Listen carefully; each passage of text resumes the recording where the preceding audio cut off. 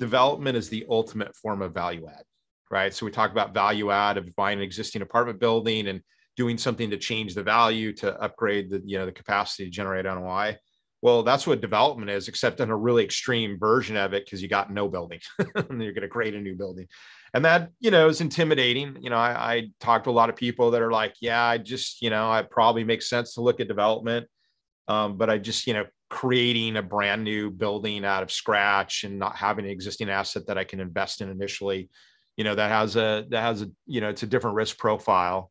But of course, when you're a developer, your job is to figure out how to mitigate that risk profile.